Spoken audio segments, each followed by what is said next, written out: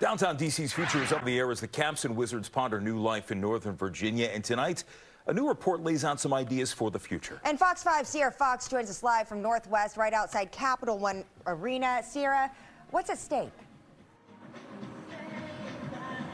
Well, Jim and Angie, what's at stake is thousands of jobs and millions of dollars. Now, right now, downtown is hustling and bustling. I'm sure you can hear the music from the cars because Madonna has a concert here at Capital One Arena. But we know that this area has been struggling ever since the COVID-19 pandemic. And if the Caps and Wizards move, that won't help with revitalization efforts. In 1997, Capital One Arena opened, bringing growth and vibrancy to downtown D.C. However, a new study by the D.C. Policy Center reveals if the Caps and Wizards end up playing across the river, the Chinatown neighborhood will no longer be a prime destination and surrounding businesses could shut down. I hate the move. I really don't like it. I think a lot of the restaurants in the area that I go to frequently might struggle in the future. We're going to see less demand on restaurants. We've seen since 2000 about 136 restaurants open in that vicinity, and today we have only 96 left. Executive Director Yeshmin Sayin says less foot traffic could mean a rise in crime in an area where violence is already a concern. The drugs, the carjackings, all that would just go through the roof. I can remember like 15 years ago, this was a main attraction. All my friends would come down here and we'd watch movies, but now nobody comes down here. Most people go to Silver Spring, Maryland.